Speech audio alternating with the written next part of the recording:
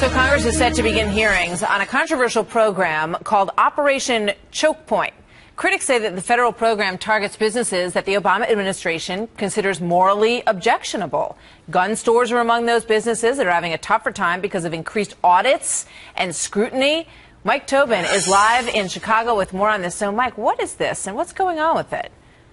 Well, tomorrow lawmakers are going to try to get to the bottom of Operation Chokepoint with a hearing in the Financial Services Subcommittee on Oversight and Investigation.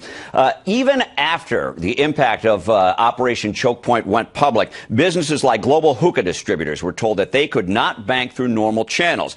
Banks and payment processors are told if they have accounts with gun dealers, tobacco sellers, short-term lenders, and other businesses subjectively identified as high risk, the banking institution will be subject to audits and increased scrutiny. So the owner of Global Hookah feels he's being driven out of business. I started this business when I was 18 years old, funded my way through college with it, and have continued on since then, growing this company into what it is today. And I feel like, why do you get punished when you're growing a company?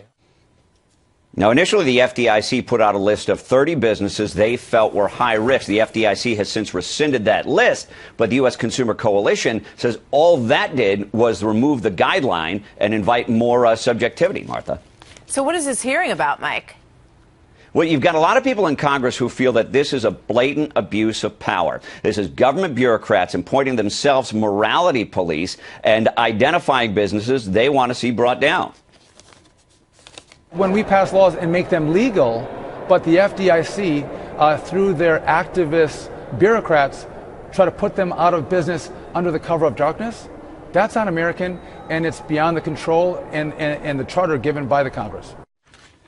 Now, the FDIC issued a statement saying that agency has a responsibility to see that businesses and banking institutions are adhering to laws, specifically those that prevent money laundering. But the U.S. Consumer Coalition says all this is doing is forcing a lot of businesses to go cash and inviting them to operate off the books. Yeah. Martha? Not surprising. Wow. All right, Mike, thank you very much.